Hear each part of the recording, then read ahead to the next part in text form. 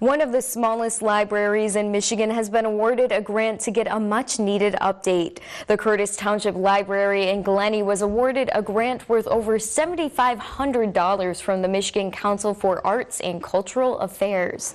They beat out 494 other applicants and will use the money for a new roof on the building. The library has been around since 1998 and was completely built by volunteers and library staff using all grant money.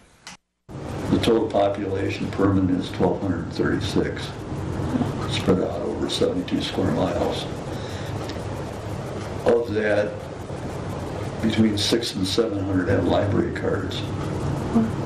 So that's quite a turnout.